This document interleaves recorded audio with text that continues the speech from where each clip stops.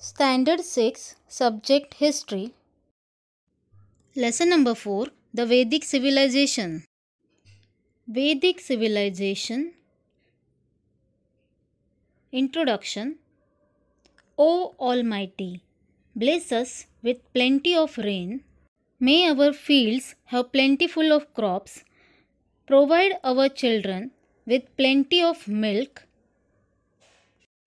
Let the cows come to our home. Let them live in their cowshed happily. May there be many cows. O people, wake up. The darkness has vanished and sunlight has entered. The dawn has awakened the entire world. Let us pursue our own occupations and earn wealth. These three sentences, which I just said, are not ordinary sentences. But this is the English translation of some Sanskrit suktas or hymns from Vedas. It would be interesting for us to learn about Vedas and its other features because Vedas are important part of Indian literature. Family system.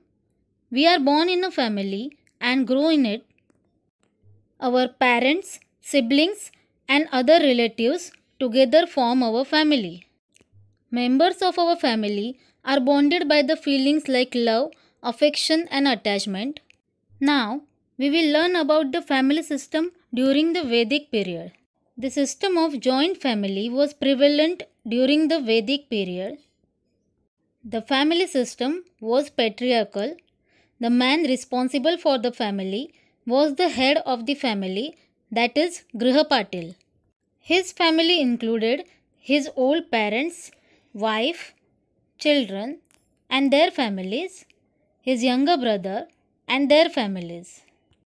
There are references of women scholars like Lopamudra, Gargi, Vaidehi in the Vedic literature. However, slowly the restrictions on the women went on increasing, and the position of women in the family as well as society became secondary. Now let us learn how the houses in the Vedic period were constructed. The houses of Vedic period peoples were made by using mud or wattle and daub. Wattle means weaving lattice of wooden strips and then plastering it with mud and cow dung. The floor of the house during Vedic period used to be daubed by cow dung and mud. The house was called as Griha or Shala. We have learnt about the houses of the Vedic period. Now let us get some information about their diet. The diet of the Vedic period included mainly the cereals like wheat, barley and rice.